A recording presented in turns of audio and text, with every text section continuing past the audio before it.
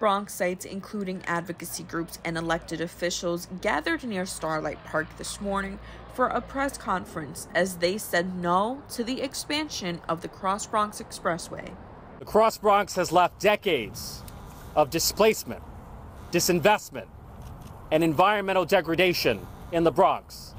Reps Alexandria Ocasio-Cortez and Richie Torres wrote to Governor Kathy Hochul earlier this month regarding the plan to add connector roads to the highway. They say, quote, "The Reimagining the Cross Bronx project seeks to undo the generational economic and health impacts the Cross Bronx Expressway has had on the South Bronx." What we are lacking is the support of the state, the support of Governor Hochul. The Hochul administration is intent on expanding the Cross Bronx Expressway at the expense of public health here in the Bronx. Speakers also fear the impact this would have on the residents' health, arguing that this project will trigger a myriad of health conditions, including asthma. We need more parks, not more parkways.